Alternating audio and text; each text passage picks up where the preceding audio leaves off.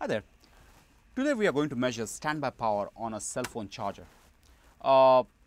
Standby power is normally known as, say, leakage power, no load power, sleep power, or even vampire power, right? We'll be using our PA3000 Power Analyzer with PWRVIEW software to make this measurement. Let's quickly look at the setup. We're using this breakout box to make the connections on the input side easier. The breakout box with its switchable terminals will help us make accurate low power measurements.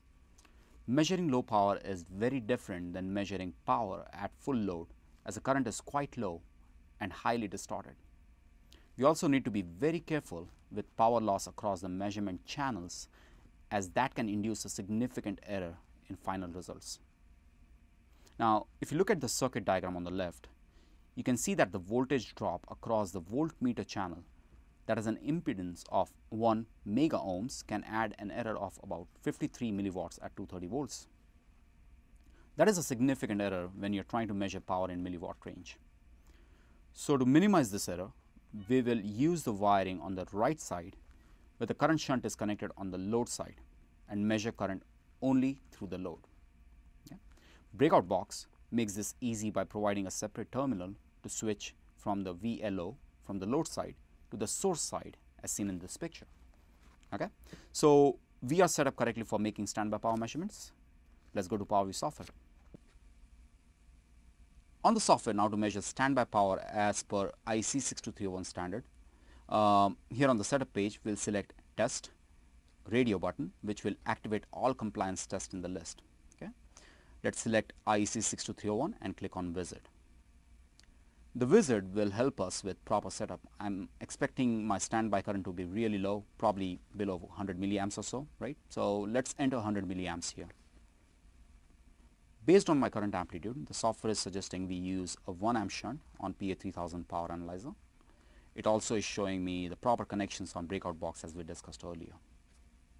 Hit finish and let's go to the test page. Here on the top, we can enter all the test and lab details. We can also fill in the test info if desired. I'm going to leave it as alone, just as is for now.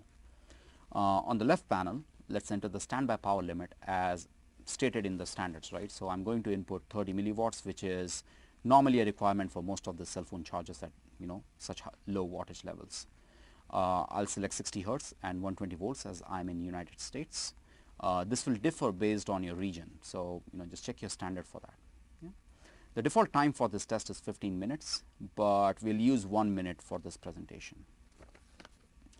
That's it. We'll hit the start button and let the measurements run.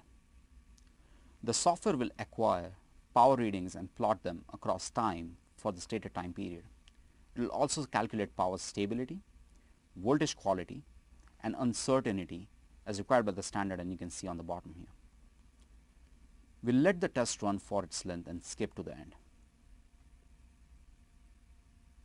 Okay, there it is. The test has concluded and we failed.